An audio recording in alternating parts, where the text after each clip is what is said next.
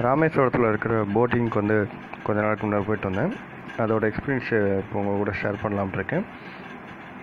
இது எங்கே இருக்குன்னா, ராமேஸ்வரம் கோயிலோட கிழக்கு பக்க வாசலை பார்த்து நோக்கி இருக்கிற பாதை வழியாக நம்ம நடந்து போனோம்னா கொஞ்சம் தூரம் நடக்கிற தூரத்துலேயே இந்த போட்டிங் வந்து இருக்குது.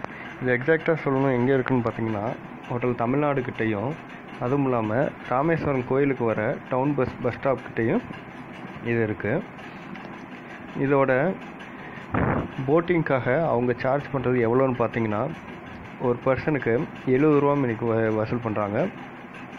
இதுவே ஸ்கூல் பசங்க இந்த மாதிரி இருந்தாங்கன்னா அவங்களுக்கு வந்து கன்செஷன் பேசிஸில் வந்து 30 ருபீஸ் இந்த மாதிரி வாங்குகிறாங்க. அதுக்கு வந்து இவங்க ஐடி கார்டு இந்த மாதிரி ஏதாவது கொண்டு வரணும்னு சொல்கிறாங்க. என்ட்ரன்ஸில் டிக்கெட் வாங்கிட்டு போனோம்னா ஒரு சின்ன பிரிட்ஜு மாதிரி வச்சுருக்காங்க. இந்த பிரிட்ஜ் வழியாக நடந்து போனோம்னா தான் போட்டுக்கு நம்ம ரீச் ஆக முடியும். இதோட 2 சைடும் பார்த்திங்கன்னா கடல் வந்து சூழ்ந்துருக்கும். நம்ம அதை பார்த்துக்கிட்டே அப்படியே நடந்து போகலாம். ஒன்ஸ் போட்டு கிளம்பிடுச்சு அப்படின்னா கிட்டத்தட்ட ஒரு அரை மணி நேரம் ஜேர்னி கூப்பிட்டு போகிறாங்க. உள்ள இதோட டிஸ்டன்ஸ்னு பார்த்திங்கன்னா ஒரு மினிமம் 5 கிலோமீட்டர்ஸ் வரைக்கும் போகிறாங்க. இதில் வந்து ஸ்ட்ரிக்ட்லி ஆல்கஹால் வந்து அலோட் கிடையாது. இதை நம்ம ஒரு எண்டுக்கு போயிட்டோம்னா அங்கேருந்து ராமேஸ்வரம் கோயிலோட கோபுரத்தை வந்து நம்ம லாங் வியூவில் பார்க்க முடியும். அது ரொம்ப பியூட்டிஃபுல்லாகவே இருக்கும்.